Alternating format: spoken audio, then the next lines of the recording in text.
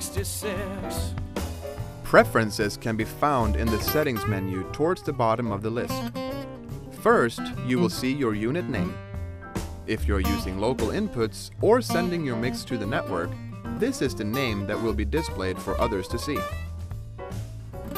Next, we see Activity Timeout. Whenever you edit a channel, like changing the volume or effects, the Edit menu will stay open for a set amount of time before it goes back to the mix screen.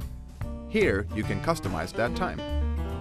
Next, you can adjust the screen brightness. myMix has a 450 candela display.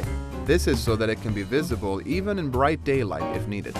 Date and time are used to name files when you are using the record function. Finally, is the View options.